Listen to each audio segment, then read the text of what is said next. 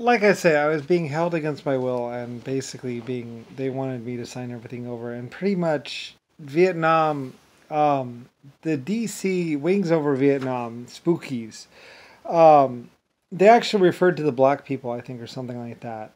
They would say spooks, black people, or something like that. I don't really know. Like I said, the gunships, I had one of those gunships, but it was old. Like you see in some of these videos about the videos of Vietnam, it was old. It was retired actually. I had used that gunship somewhat. Like I said, I had the mosquito, and I had a bigger mosquito and some other stuff. And there was also some gunships where they would shoot out the back, but you couldn't really get a good fire angle. The problem was the wing was always in the way. But it worked pretty good for between like 1925 and like 1940 or so, and like I had one or two basically, I think, and then later on I had four, and then at some point in time I started selling them because I forget when the C-130 Hercules, like I actually had the C-1 Hercules, C-2 Hercules that like a lot of these shows, they talk about the C-130 Hercules came out in 1947. It's like, actually the Hercules had actually the C-130 had or that class of helicopter, I mean aircraft, not helicopter, aircraft, had actually been out for quite some time. There is this the C-1 Hercules or whatever. It's a big style 4 engine aircraft. There's the 1, the 2, the 3, the 4, the 5. There's a whole set of them. All the way up to that's that type of aircraft. It went through a whole range of changes, basically, until it became the C-130, and then we kind of skipped some numbers, and then it became the C-130 Hercules. I forget what the C-130 meant, basically. I think I called it. Well, I did this weird DC3. I think I went by DC numbers. I forget, but there's these numbers I went by, and that was a subset, and I was coming up with it and just figuring it out. I was kind of like doing it by ear a lot of times. I was like, I'll name it this. Oh, I guess I'll name that. Anyway, so we get up to there's the DC-3, which was a great aircraft and served for a very long time, and then finally it was getting old, and I really didn't like the air-cooled engines. I was like, you know what? I really don't like it. Like I liked the piston engine now, but we were still kind of working on it, and I think I'm pretty sure I had them. It's just I had them in the 2 engine, and I wanted to make a 4 engine big cargo plane.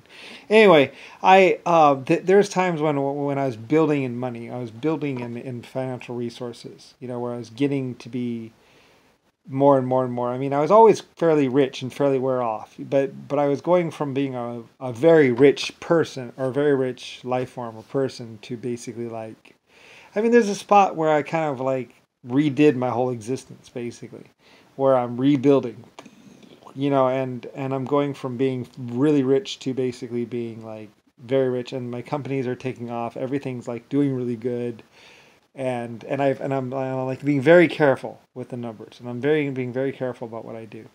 And anyway, and then I decided to go ahead and build the big thing. And basically, we're shooting cows. They shot at a tank. They were shooting at tanks. I had a bunch of old tanks, and I'd have them drive up on a hill.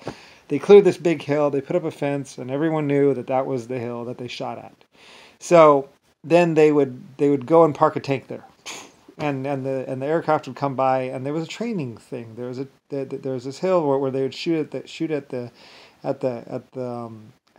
tanks and at the cars and stuff. They'd park old cars up there. They'd park tanks up there. They parked a steam engine up there one time, and did all kinds of stuff, and a small steam engine.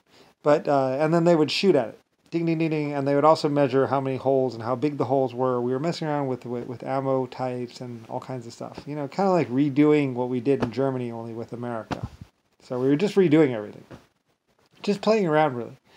I mean, there wasn't really all that much war. I mean, I owned China, or I would own China in the end, and And like I say, I love the Chinese. They're really hard workers. They're really good people. You know, they just had to build schools. They had to get updated. You know, I mean, turning the world from basically pretty much low tech to basically high tech and everything. You know, that takes time. It's a lot of effort. So anyway, though, but basically, a whole bunch of people in Vietnam were trying to overthrow the governments. Apparently, I'm not exactly sure. But basically, I was building this road. Like half of it was what's called, and there's also this problem with this road. There's this road. It turned out to be mud. There's also mining and stuff like that going on around in China and Vietnam. And there was this road. It turned out to be mud. This whole hillside like moved on them, and like it flooded. And there was like this big storm, and they had to sandbag it all, and they had to like reinforce this bridge or something like that. There's this bridge that was old and rickety, and they had to like rebuild the bridge, and that took time. And there's all these bridges that were being done, and they were basically updating the whole place and turning it to what it looks like basically now. Anyway, it's a lot of work, and like the Chinese were with it, and the Americans, and there was Germans in there too, and stuff like that. I mean, they kind of do like this whole false advertising.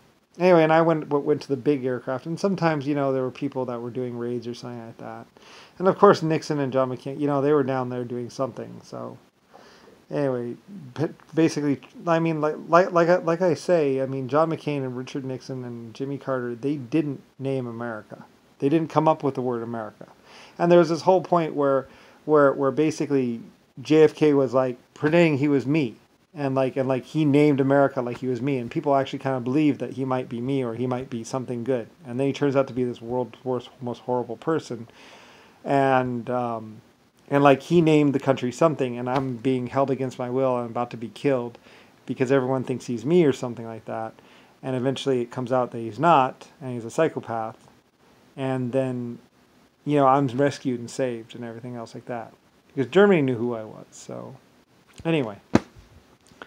So that's what was happening, and I was switched or whatever, and basically no one knew that I was me, and people thought that he was me, or because he lived inside the White House or something like that, or was staying at the White House.